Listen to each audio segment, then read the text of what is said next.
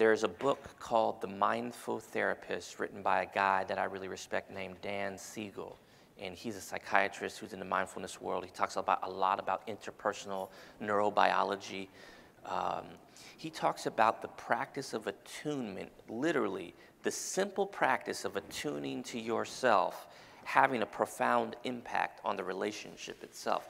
What is attunement? Attunement first starts internally. If you take a moment right now, in this moment, take a breath in and a breath out. You don't have to close your eyes. You don't have to put your pencil down, just doing what you're doing, and notice how you feel in this moment.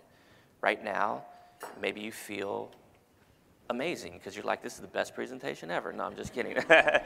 You know, but you feel a certain way emotionally. Maybe you feel a certain way physically. Maybe there's a certain amount of mental content going on in your mind, right? That's attuning to yourself. You're basically practicing mindfulness. The reality is that the more you practice that very simple thing, the more you practice attuning to yourself, you get better at what Dan Siegel calls interpersonal attunement, which is attuning to the other, attuning to somebody else. Being like, I wonder what's going on with this person, let me tune in to them right there.